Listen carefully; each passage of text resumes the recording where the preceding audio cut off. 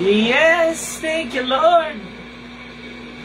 God is good all the time. God is good all the time. God is good all the time. Salamat sa Diyos na buhay. God is good all the time. And all the time, God is good. Good evening po sa ating lahat. We welcome you sa ating OPM online prayer meeting Mondays to Fridays 7 hanggang 8. Ako si Pastor Ruban ng Jesus Coffee Church. Mapagpalang gabi sa ating lahat. Thank you, Lord. Salamat sa Diyos na buhay. Habang hinihintay natin lumabas yung live natin, mag-comment tayo dyan ng new blessing. Kung kayo po ay first time na maka-join, welcome na welcome kayo mga kapatid. Yes. Thank you, Lord. Ganun din sa ating digital evangelism. Sabay-sabay ang pag-share. Paki-share nga, kapatid. Para makita na natin, no? Yan. Thank you, Lord. Dahil bago ang ating page, keep on sharing, keep on tagging. Ayan, thank you, Lord. Shout out sa inyong family, laging maaga. Sister Lola and Sister Ruth. Good evening kay Brother Richmond Cuenca. God bless sa ating mga kapatid. Tuloy lang tayo sa pagbabahagi. Share lang natin. Share. Ayan, share na. Yes, praise the Lord. Hello sa iyo, Sister Cheryl and Brother Randy. Good evening, good evening. Samahan nyo kami, magpe-pray muna tayo. Thank you, Lord. Yes. Good evening po sa inyo dyan, Sister Marvic Laguardia. Shoutout sa mga kapatid natin sa J Coffee Greece. Kay Sister Marge Herbacio. Ayan, kita-kita tayo sa Sunday. Let us join. Let's join in a word of prayer. Thank you, Lord. Walang BGM.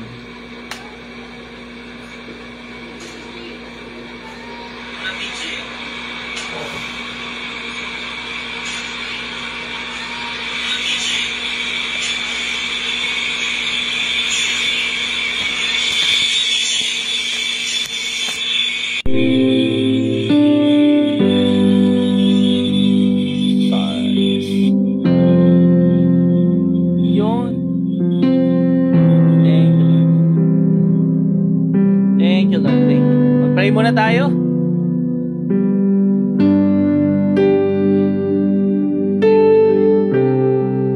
Thank you, Jesus. Hallelujah. We praise you, Lord. We thank you. We come to you, Father.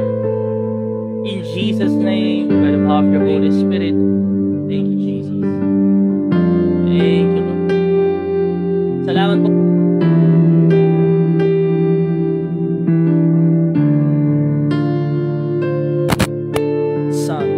Thank you, Lord. Ayan, hallelujah.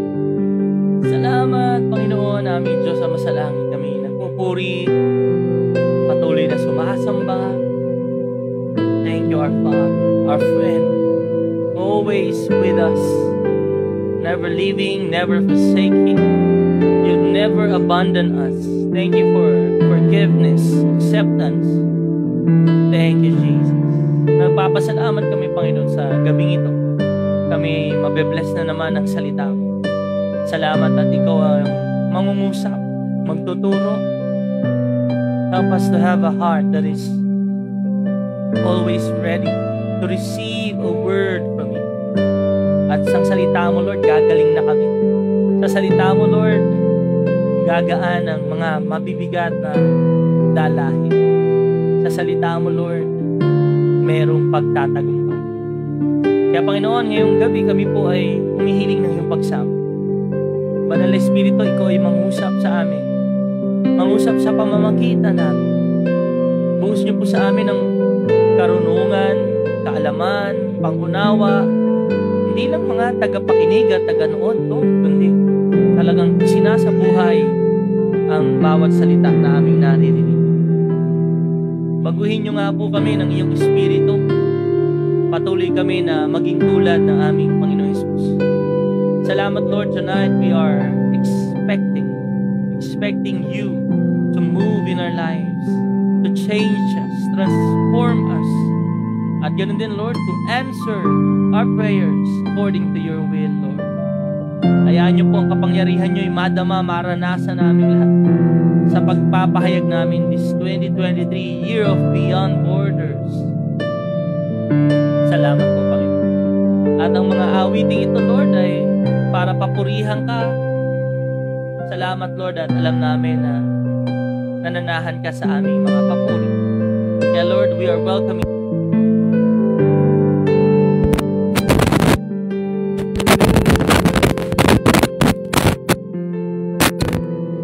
Thank you, Lord.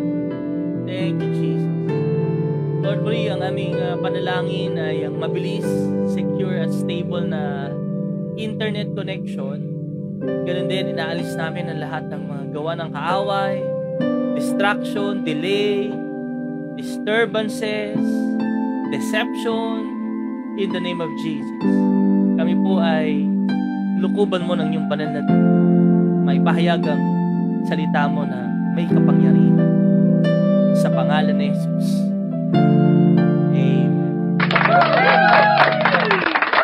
Yes, amen. Thank you, Lord. Ayan, good evening po sa mga kapatid natin, no? Papunta na tayo sa ating praise and worship. Awitin natin yung Salmo 91. Gandang awitin yun. Sa ating comment section, paki-comment from our media team. Huwag lang tayo manood makinig, sumabay tayo sa pagpupuri.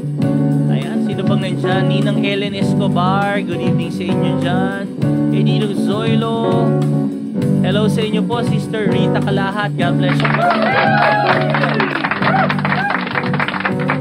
Yes, Tita Lorna Avelino, good evening. Sister Neri Monson, good evening din kay Sister D. Johans. Sis Novi, Sis Mira, good evening. Brother Yuri. Ayan, Sister Cheda Divas, God bless you, kapatid. Ayan, praise the Lord. Okay, magpuri tayo sa Panginoon. Ayan na yung Salmo 91. Thank you, Lord.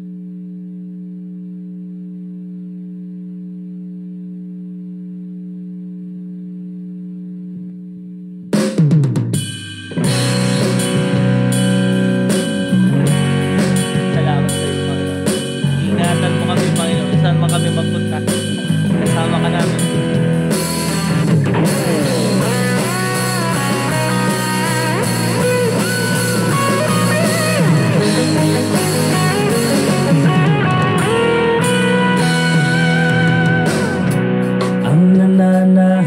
Sa piling ng kataas-taasang Diyos, ang Panginoon ang siyang huwag at kanlungan.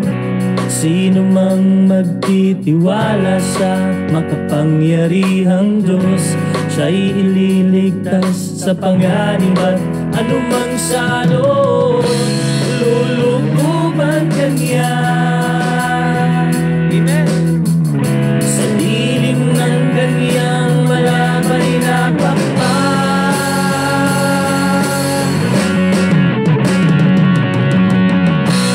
iingatan ka sa kalinga niya.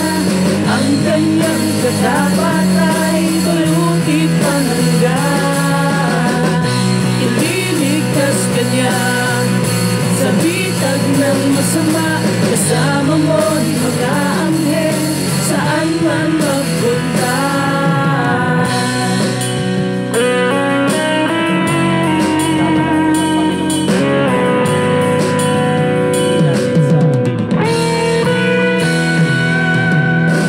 Kung pipiliin mo sa piling ng tagapagtanggol, di aabutin na ikaw ay mapahamak. Kapag tumawag ka kay Yahweh, siya'y magliligtas. Bubuhatin ka't hindi masusugatan. Lulukuban kanya sa lilim ng kanyang malabay na pakpak.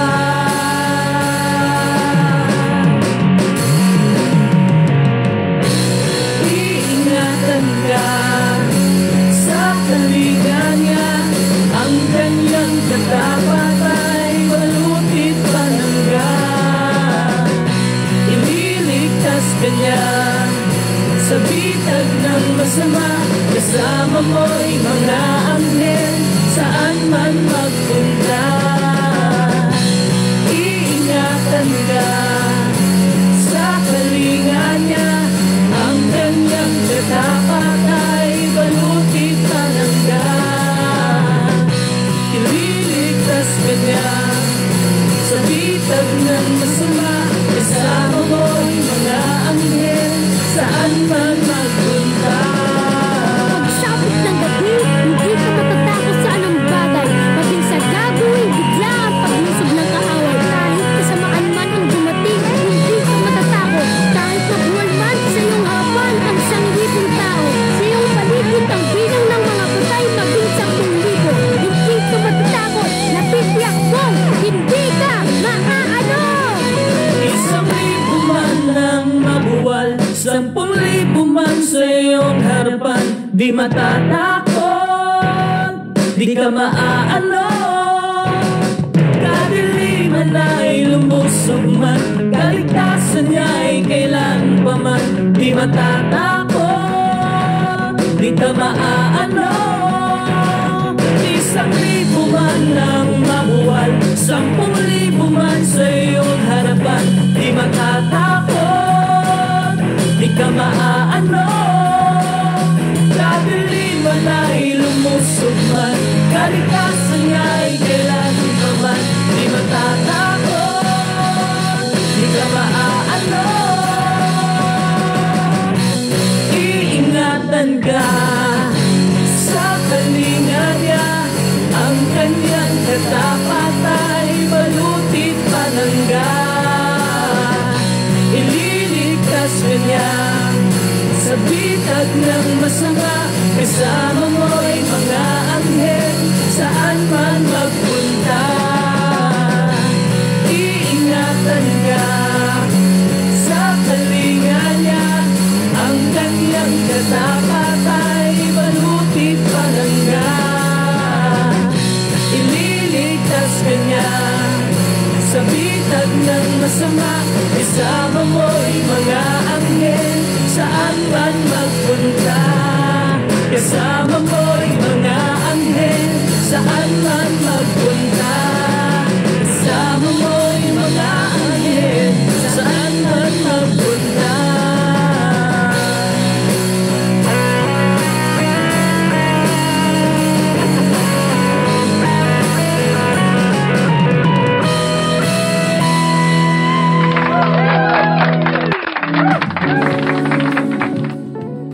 Yes! Kasama natin ang mga anghel ng Panginoon. Actually, kasama natin sila ngayon. Binabantayan tayo, sinasamahan. Saan man tayo magpunta. Good evening! Check, 1, 2. Good evening and hello sa ating mga kapatid. Welcome sa ating OPM online prayer meeting Mondays to Friday 7 hanggang 8. Ako si Pastor ba ng Jesus Coffee. Kakatapos lang natin umawit. Ang pamagat ng ating awitin is Salmo 91. Mapapakinggan niya sa ating YouTube channel. Paki-like and follow yung ating mga platforms sa social media. At purihin ang Panginoon para lagi tayo updated sa mga gawain. No? Thank you, Lord. Good evening sa inyo dyan, Sister Chem, Brother Francis. Kung kayo ay first time, comment lang ng new blessing. Shoutout kay Tita Ami Casimiro, Sister Montoyo Michelle, Sis Jo Sinogoy. Good evening sa inyo. Ayan, praise the Lord. Kay Gail, Keiko, God bless you. Daddy Steve Reynolds, good evening. Mami Beng, si Shan, Semana, God bless you kapatid. Binabati rin natin si Tita Estela Ortiz at Mami Adi. Praise God.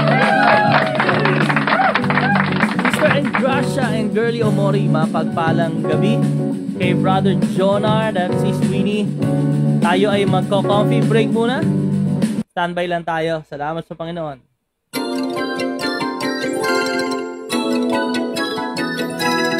Dagdag kalaman, matutuklasan dito sa Coffee Break. That's a good idea! Presented by OPM Online Prayer Meeting.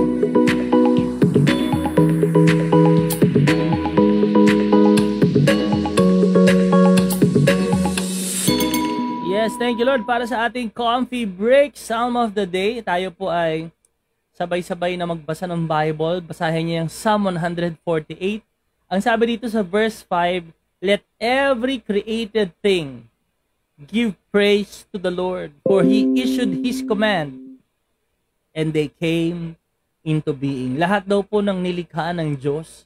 Alam mo, pag binasa mo dyan, binanggit yung mga creation ng Diyos, the stars, the sun, the moon, the oceans, lahat ng ito'y nagpupuri sa Diyos. So tayo pang mga tao, ano pa kaya yung dahilan natin? Para hindi magpuri sa Panginoon. Sabi niya, let every created thing give praise.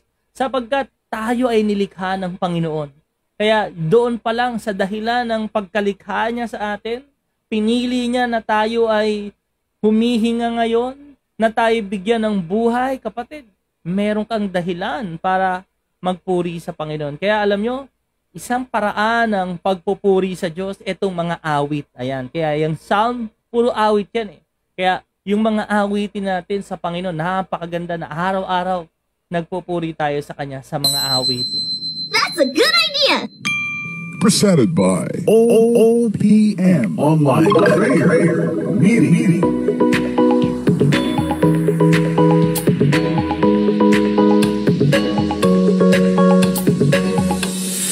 Thank you Lord sa ating coffee break. Okay, praise the Lord. Matatapos na, 2 araw na lang.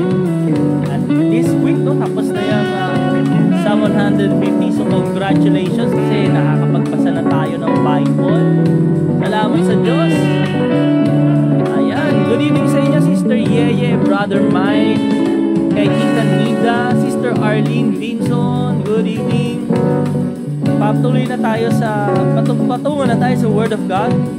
Kuha tayo ng Bible, buksan natin sa Isaiah chapter 45. Ayan, Isaiah 45 verse 9 hanggang 10. Ayan, thank you Lord. Salamat din sa ating Jesus Coffee Church Cavite Media. Pinapost dyan yung mga Bible verses natin, kaya sa ating comment section makikita nyo rin dyan. Good evening sa iyo, Kuya Yuma, Brother Yuge, and Sister Maricel. God bless you. Basahin na natin ang salita ng Diyos. Announcement mga kapatid sa darating na Sunday. Ayan, ngayong Sunday po, June 4. Kita-kita tayo. Register your friends and family para sa ating physical gathering. Sama-sama na naman tayo. Magpapasalamat, magpupuri, mag-aawitan. Talaga naman ito ay isang napakagandang pagkakataon. Let's take the opportunity na meron tayong mga gathering na ganito. Kaya kita-kita po tayo sa Sunday sa Budastari, Bacoor. Ayan, salamat sa Panginoon. At sa mga susunod pa nating events and dates, pagdating naman ng June 11 online, pero meron tayong family day. Ayan, para bang sports fest natin ito every year, di ba? So mag-register na kayo sa inyong mga cell group leaders, sa mga ministry leaders, sabihin nyo na kung mag-join kayo. Ayan, sa June 11. At pagdating naman po ng next week, next Monday naman, June 19. Ayan, hanggang 23, ito na yung ating prayer and fasting week. Ayan, mid-year prayer and fasting. Ayan, itong OPM natin special. Makakasama natin yung mga kapatid natin naglilingkod din. Kaya, purihin ng Diyos, ihanda na natin ang ating sarili, yung ating katawan sa paglilingkod. Ang daming pagkakabalahan sa Panginoon. And proceed na tayo sa Word of God. Ayan, sa Isaiah 45 verse 9 to 10 sa New Living Translation, babasahin na. Sabi niya sa verse 9, what sorrow awaits those who argue with their Creator? Does a clay pot argue with its maker? Does the clay dispute with the one who shapes it, saying, stop, you're doing it wrong? Does the pot exclaim, how clumsy can you be? Verse 10, how terrible it would be if a newborn baby said to its father, why I was born? Or if it said to its mother, why did you make me this way? Panginoon, maraming salamat po sa pagbasa ng salita. Thank you for this opportunity that we can gather. Even online, we know that you are in the midst of us.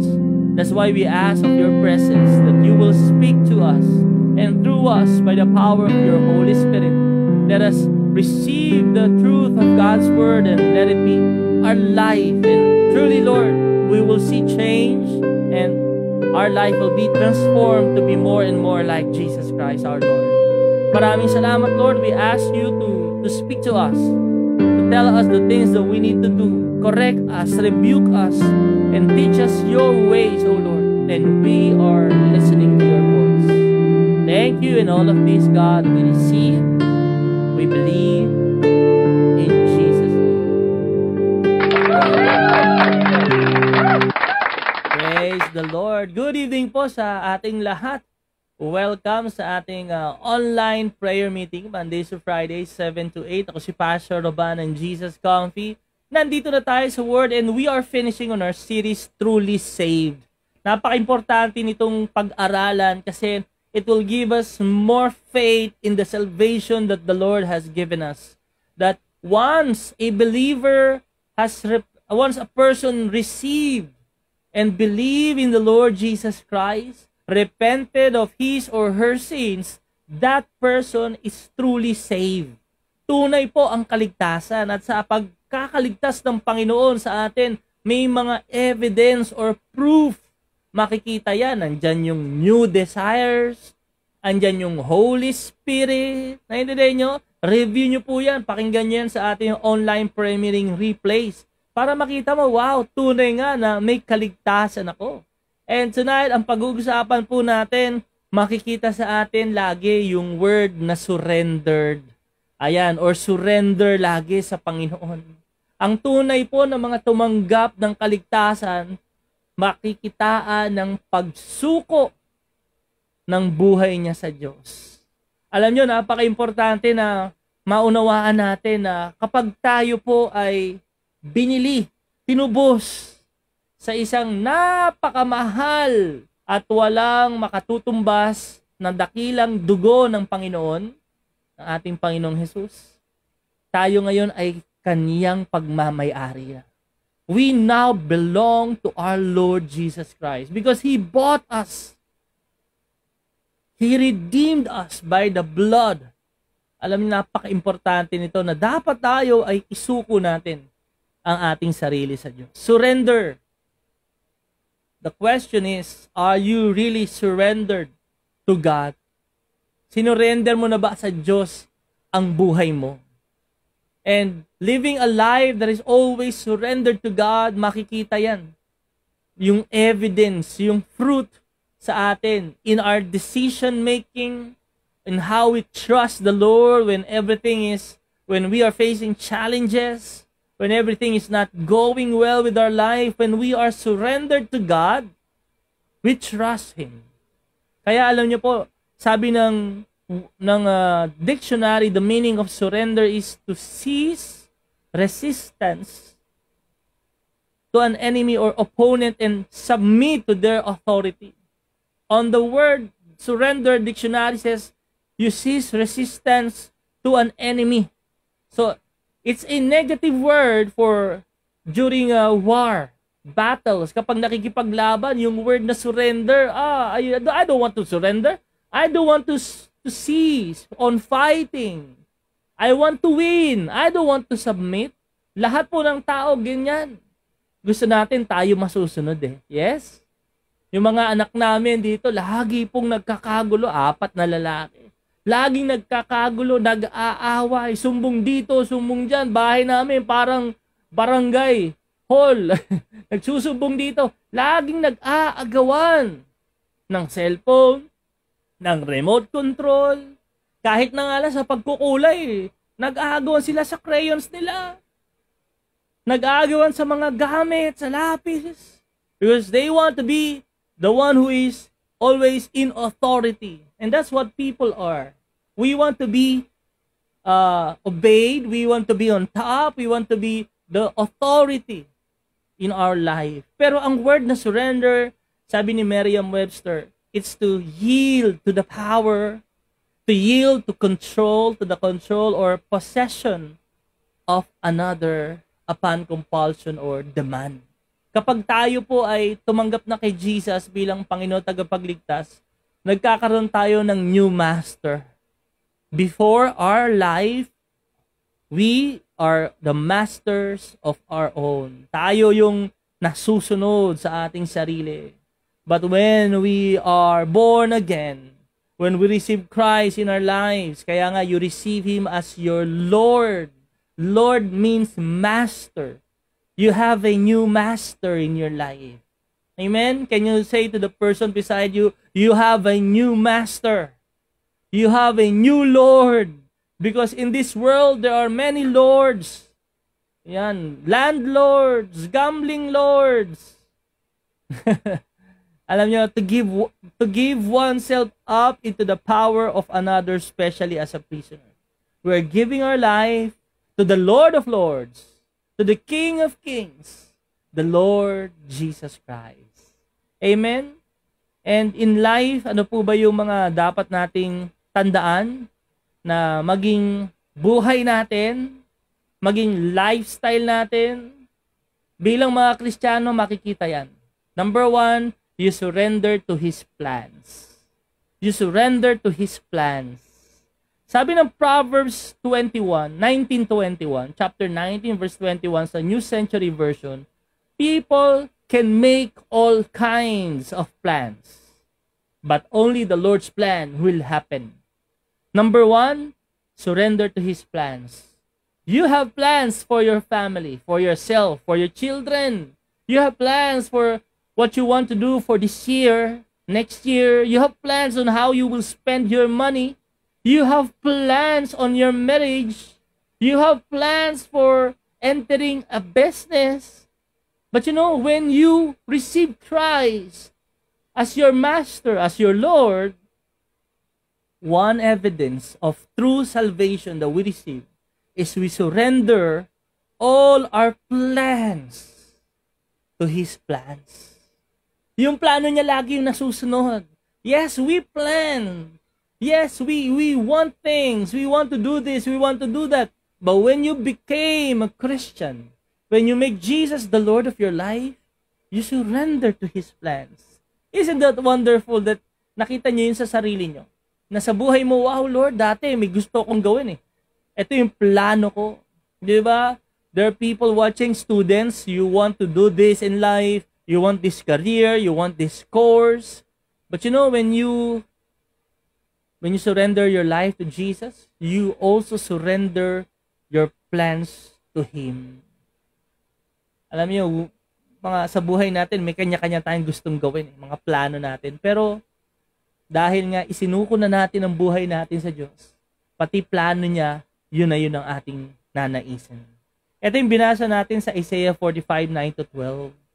Yung potik, yung clay pot. Does a clay pot argue with its maker? Kaya sabi niya, what sorrow awaits those who argue with their Creator? Does the clay pot dispute with the one who shapes it, saying, stop, you're doing it wrong? Does the pot exclaim, how clumsy can you be? We don't do that. We don't say that.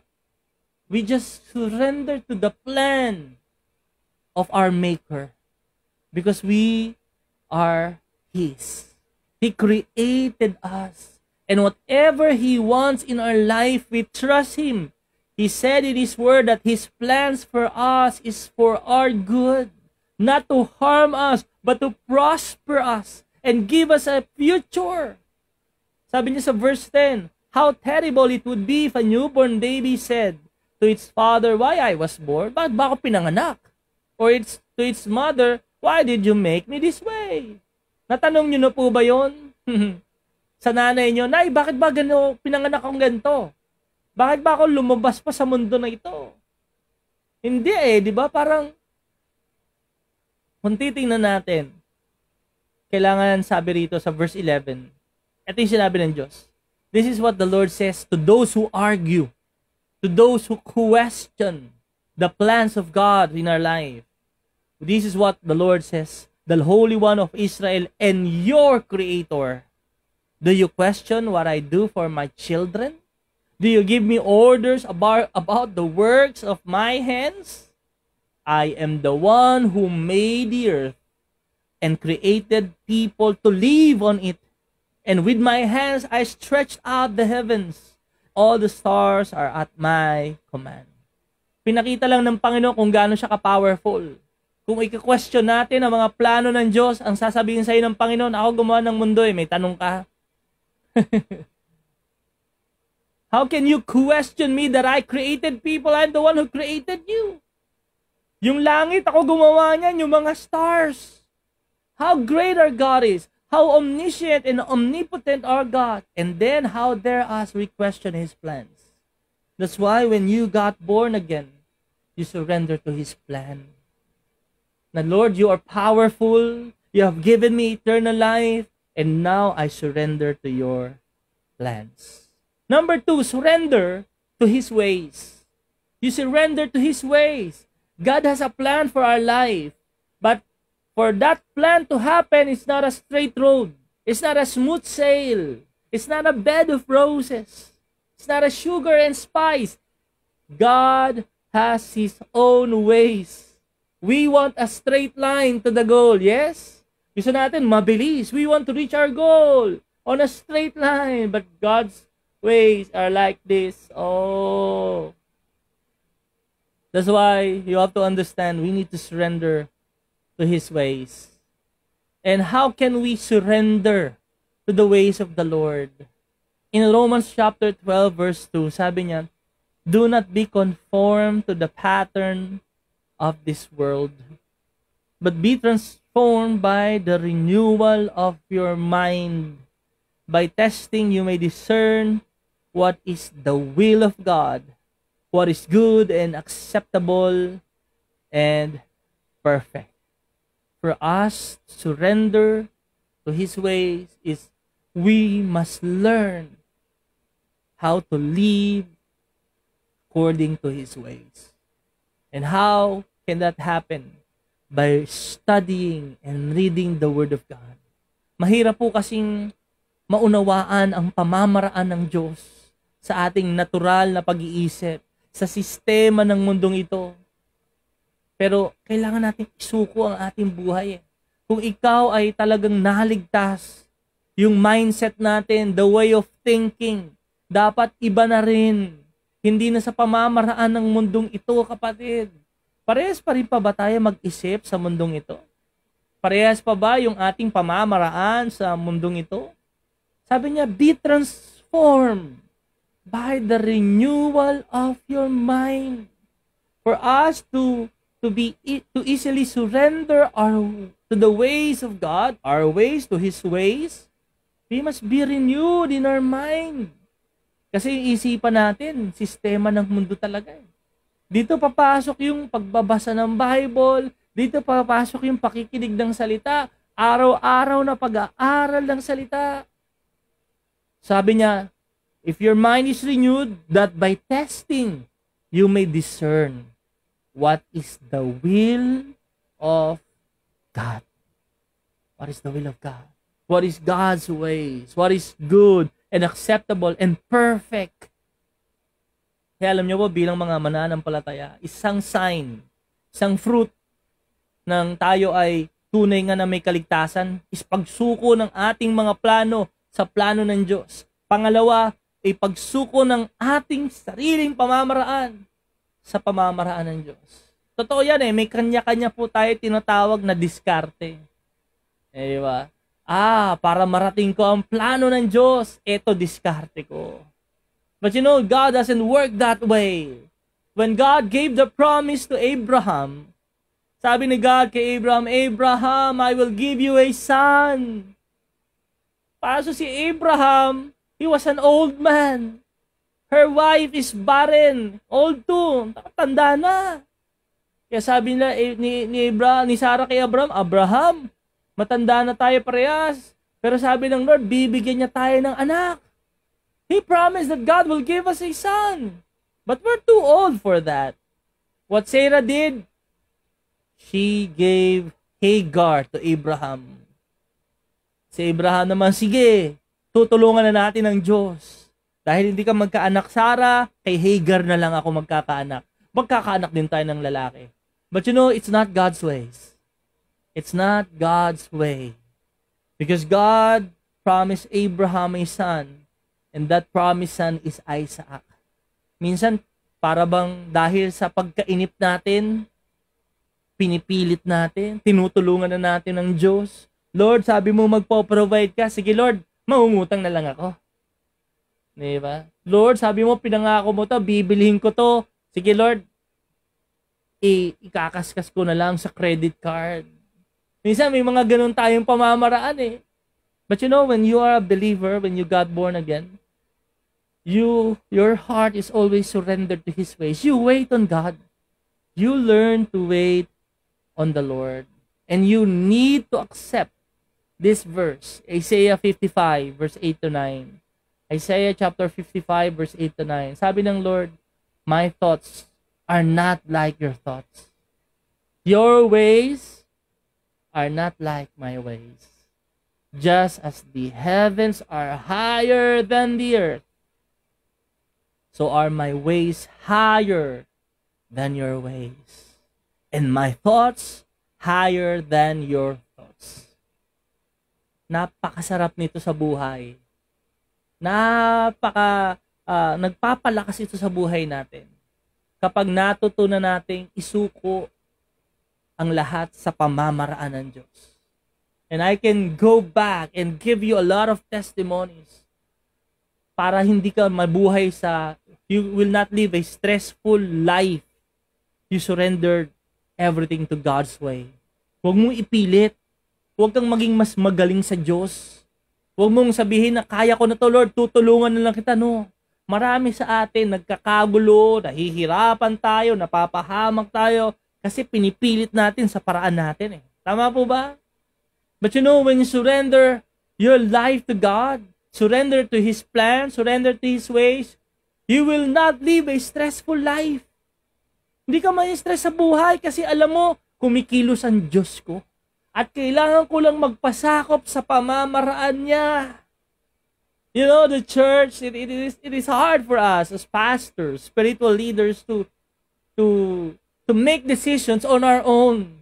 We always need God to make great decisions for the church, for our family. Isang ang pagkakataon nung pinapaalis na tayo sa lugar na kung saan doon tayo nagtitipon, di ba? Sabi namin, Lord, bakit kami pinapaalis? Lord, church to eh. Gawain mo to, tapos bigla kaming aalis. It was March 2020 nung nakaalis na tayo doon. Kaya pala tayo pinaalis ng Panginoon sa lugar na yon. Meron pala siyang gagawin na hindi natin alam. May mangyayari pala na hindi natin alam.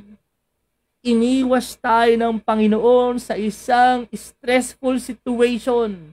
Iniwas tayo ng Panginoon sa isang event na ikapapahamak at mabibigatan lang tayo. And that is the time of pandemic. Dumating yung pandemic, di ba? Oh, nagtatanong tayo, Lord, kala ko ba tuloy-tuloy ang kontrata? Pumayag na eh. Tapos biglang January, kailangan na kami umalis. February, kailangan malinis ng lahat. But you know, we always trust God. Lord, alam namin, kung wala kaming makitang lugar, may gagawin ka. Wala nga makita. Yung pala, may mangyayari. Hindi na pwede mag-gathering.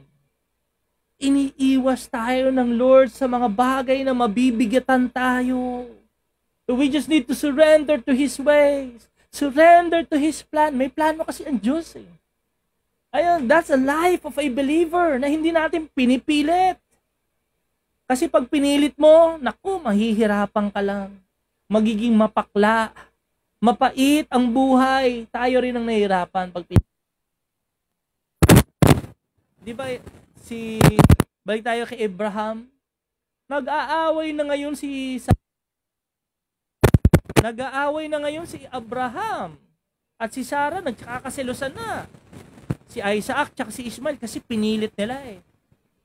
Pero kung naghintay sila sa Panginoon, di ba? Kaya alam nyo, bilang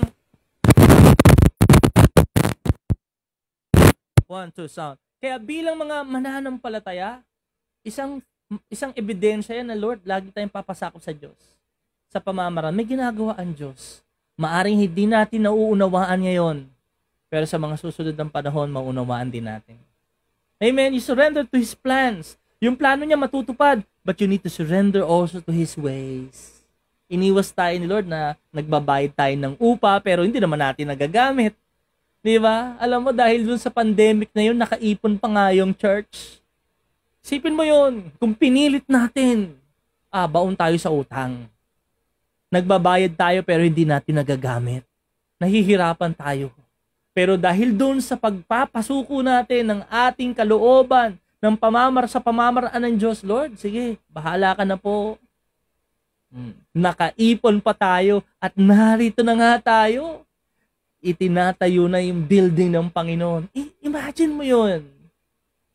And that is being surrendered to God because His thoughts are not our thoughts.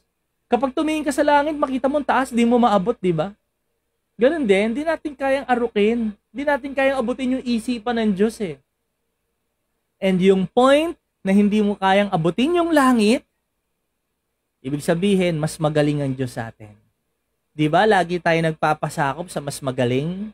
Kapag may sakit ka, nagpupunta ka saan? Sa mas magaling. Pag may mga hindi ka alam, kanino ka nagtatanong? Sa mas magaling. Bakit pagpatungkol sa Diyos? Sa pamamaraan niya, lagi natin siyang kinu-question. You know, when you receive Christ in your life, you live a life that is surrendered. Lord, kung ano po yung nais mo sa buhay ko. Dahil yung pamamaraan mo ay higit na mas mataas, mas maganda, mas magaling ka sa akin. Kaya nga hindi mo siya i-question dun sa mga ginagawa niya sa buhay mo. Kundi, you live a life of surrender. And last is surrender to His will. Surrender to His plans. Surrender to His ways. Surrender to His will. It speaks of what we want and what God wants in our life. Minsan tayo, may mga gusto talaga tayo.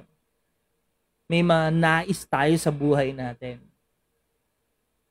Meron tayong ayaw, meron tayong gusto. Naalala ko tuloy yung ating Panginoong Jesus. Anong sabi niya sa Luke chapter 22 verse 42? Sabi niya, Ama, if you are willing, please take this cup of suffering away from me. Alam mo, yung si Jesus, di ba? Sino ba naman ang gustong mahirapan? Sino ba naman ang gustong masaktan? Ayaw natin yan. Suffering? Sino nag-pray dito, Lord, give me suffering? Wala naman Lord, give me problems. Di ba? Wala Pero sabi niya, yet I want your will to be done and not mine. Not mine, Father, but your will is what we want. Alam mo, kapag tayo po ay tinubos, tayo nga ay may buhay ng walang hanggan, hindi na natin pagmamay-ari ang ating sarili. We have a new master. We have a new Lord. And what the Lord wills, we must follow. It's a surrendered life. Lord, hindi mo gusto to, hindi mo gusto siya, ayaw mo nito, so ayaw ko rin ito. Kung hindi mo gusto, Lord, ayaw ko na rin nun. And that is what surrender to His will means. It's being submitted, it's being surrendered to God. Naalala niyo yung Proverbs chapter 3, 5-6. Basahin natin siya sa New Living Translation. Trust in the Lord with all your heart. Do not depend on your own understanding. Seek His will in all that you do, and He will show you which path to take. Trusting God and surrendering to God complements each other. We cannot surrender to God if we do not trust God. Hindi ka pwedeng sabihin mo, you are surrendered to God, pero hindi ka nagtitiwala sa Kanya. First is that you need to trust Him. Kung paano Kanyang iniligtas, nagtiwala ka sa buhay mo, pinagkatiwala mo sa Panginoon. At dahil pinagkatiwala mo sa Panginoon, kapatid, you seek His will. Lord, ano po ba gusto mo sa buhay ko? Sabi niya, seek His will in all you do. May mga gusto tayo, Lord, gusto ko sa trabaho na to Ayoko na rito, gusto ko na umalis sa kumpanya na to, Lord. But you know, you always seek God in all you do. At kapag sinabi ni Lord, magstay ka. Magstay ka. Pag sinabi ni Lord, umalis ka na. Umalis ka na. Kasi kapag sumusunod ka doon sa sinasabi niya, kapatid, and He will show you which path to take. Marami sa atin, nasa sitwasyon ngayon tayo na hindi natin alam ang gagawin natin. Lord, saan nga ba ako pupunta? Kasi pinilit mo magdesisyon pumunta dyan. Hindi naman sinasabi ng Lord na mag-resign ka. Hindi naman sinasabi ni Lord na pumasok ka dyan, pero pinasok mo, umalis ka doon, at hindi mo na ngayon alam ang gagawin. This is critical for believers to surrender to the will of God. To trust God with your life kahit mahirap. Kahit parang ang hirap na Lord, gusto ko nang umalis. Pero pag sinabi ni Lord, magstay ka lang. Kasi pag pinilit mo yung pamamaraan mo, kapatid, tandaan mo, lakas mo magbibigay sa iyo ng isusustain ka ng sarili mo. At alam natin that we cannot sustain ourselves. Without God, we are nothing. Kaya alam mo, napakaganda to live a surrendered life. Even the Lord Jesus Christ giving us a pattern, how can we live a victorious life? Anong prayer niya sa Matthew 6 verse 10? May your kingdom come. Your will be done on earth as it is in heaven. May your will be done on earth as it is in heaven. Nasang sitwasyon ka ngayon? Are you living a surrendered life? Because a surrendered life is one proof of being a true child of God. Like our Lord Jesus, He knows that His Father can do anything. He wants to take away the cup of suffering.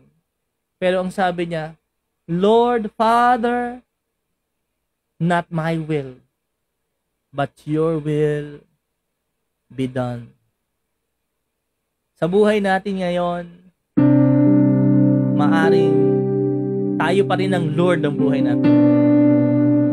Maybe you're saying Kristiyano ka pero hindi ka naman sumusunod sa Lord natin. Hindi yun pwede. Hindi yun ang tunay na bunga ng tunay na kaligtasan. When we are saved, we have a new master in life. We have a new Lord. Hindi na tayo Lord. Kaya nga ang prayer natin, Lord Jesus, tinatanggap kita sa buhay ko bilang Panginoon. Become my master. Be my king. And maybe you're listening tonight and say, nga no, plano ko pa rin na susunod. Gusto ko pa rin what I want in my life.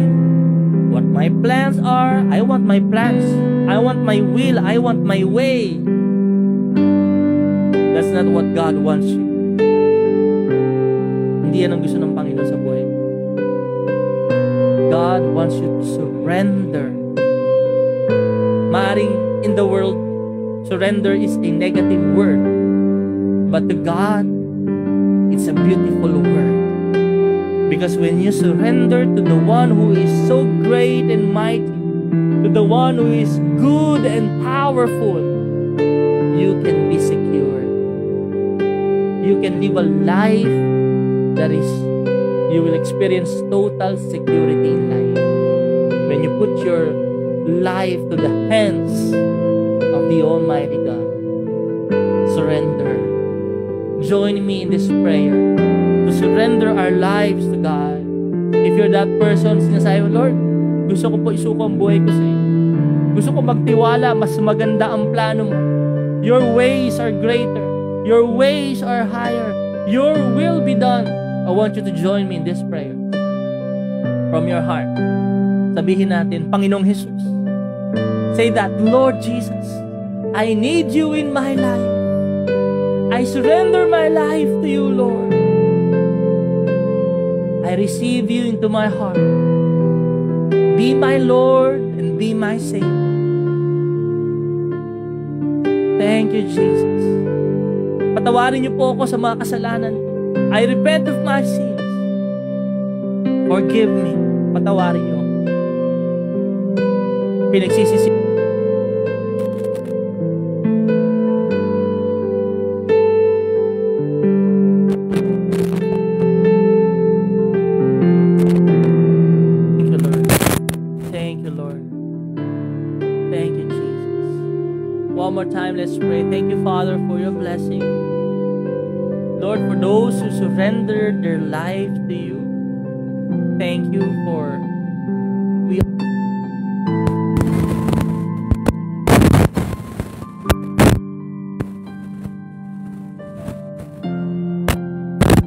Thank you, Lord. We are now a new creation. The old has gone and the new has come. Thank you for forgiving us. Thank you for blessing us, giving us a fresh start, a new beginning.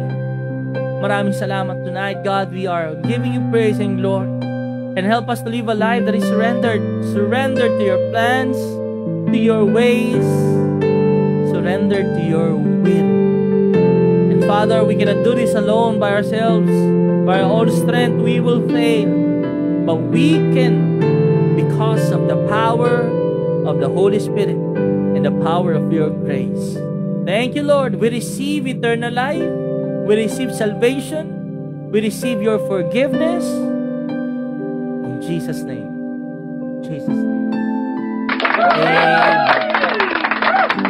Amen. Praise the Lord. Kapatid, kung sumabay ka sa panalangin natin, congratulations kasi pinatawad ka na ni Lord. Tonight, God has given you a fresh start, a new beginning. God has forgiven you. Right now, you have a new master. Surrender to His plans. His plans are greater than our plans. His plans are the best. Surrender to His ways. His ways are always higher than our ways. Surrender to His will. What God wants for your life, surrender. And you can see, you will live a life that is victorious. Amen. Salamat sa Diyos, mga kapatid. Sa mga kapatid natin joining us tonight. And one more salamat sa Diyos. Magpe-pray tayo isang beses pa. Close our eyes and bow our heads. Heavenly Father, we thank you. We bless you. Thank you, Lord, for your word. Thank you for speaking to us. Thank you for speaking to us and through us, God. Thank you for illuminating your word. Thank you for the understanding and the wisdom and knowledge. Help us, empower us by your Holy Spirit to live a life that is surrendered. Let us trust you. Seek your will in all that we do, and you will show us which path to take. There are people watching and listening who are living a life full of confusion. No direction, no meaning, and no purpose. Lord, show your way to that person. Reveal yourself, God, to this person right now. In the name of Jesus. Let that person experience your love through our Savior, Jesus Christ, our Lord. God, we are asking prayers for healing, emotionally, mentally, spiritually, and physical healing. Those who are afflicted physically, Lord, we pray in the name of Jesus. Those who are will undergo medical operations, recovering, Lord, in the ICUs, in the bedrooms, Lord, in the hospital beds. Lord God, I pray for your mighty healing. In the name of Jesus, we declare your word. By your stripes, we are healed. And we receive that promise of healing. You sent your word and it healed us of all our diseases. That's why we receive your word in our life. We are healed. Spirit, soul, and body, we are healed. Health is restored into us. Lord, thank you for strength in every areas of our life. Maraming salamat po, Lord, and let us continue to grow in our life. As we continue to grow spiritually, let the light of Jesus shine to us and through us. Let us see physical evidence of maturity, of growth, of transformation. change life by the power of your Spirit and grace. Thank you, Lord, for healing, for change, for a life that is surrendered to you. Thank you. We trust your plans. We trust your will. And we trust that your ways are always for our good. Thank you, Father, and all of these blessings we receive and believe in Jesus' name. Amen. Salamat sa Diyos na buhay. Woo! Thank you for joining us sa ating prayer. Receive the answer. Agree with Amen. Hallelujah. Thank you sa mga nag-share sa ating online prayer meeting, sa ating mga digital evangelists, sa mga nag-like and follow sa Facebook page. Kung hindi nyo pa na-like and follow, mag-like tayo, mag-subscribe sa ating YouTube para lagi tayo updated sa mga bagong post, awitin, sa mga bagong schedules natin, sa mga events natin at mga gatherings. Salamat sa mga nakasama natin hanggang ngayon, no? Salamat sa buhay ninyo. Kita-kita tayo sa Sunday. Ayan, June 4 para sa ating physical gathering. Purihin ang Panginoon. Kung na-bless ka sa ministry na ito, sa mensahe ng Panginoon, in-encourage ka namin to join us sa ating Operation Bangon. At pili ka ng ticket natin. Ayan. Yung ticket natin, 50 pesos yan. Pampatayo to ng building, pangdagdag sa pagpapatay ng building. 50 pesos to, pwede kang manalo ng groceries, 25 kilos of rice, staycation sa Tagaytay, ganun din overnight stay sa Wingford, Manila with breakfast, di ba? Nakapagbigay ka na, may chance ka pang manalo. At i-draw ito sa August 27. Ayan, salamat sa Panginoon. More giving, more chances of winning. Ay, grabe si Lord. Salamat sa buhay ninyo, sa mga kapatid natin in advance, sa mga magbibigay.